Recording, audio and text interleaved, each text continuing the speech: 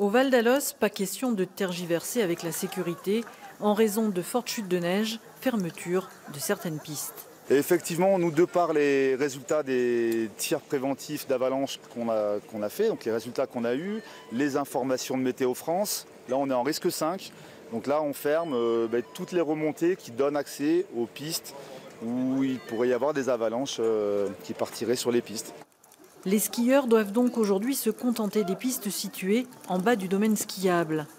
Aucune autre option n'est envisageable au vu des conditions météo. Un peu patient parce qu'on a des conditions avec du vent en altitude, forte chute de neige, un risque 5. Donc prudence et rester sur les pistes qui sont ouvertes. Et dès demain matin vers midi, laissez-nous jusqu'à midi, on va tout sécuriser. Et ça va être clean.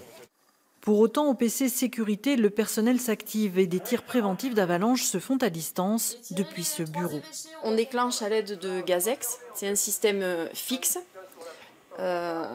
qui déclenche les avalanches par l'aide d'oxygène et de gaz, un mélange d'oxygène et de propane.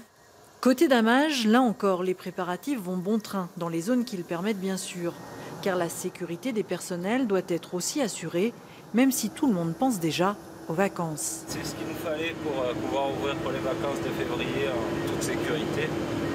C'est parfait. Entre 50 et 70 cm de neige sont tombés et ces chutes devraient durer encore jusqu'à demain matin.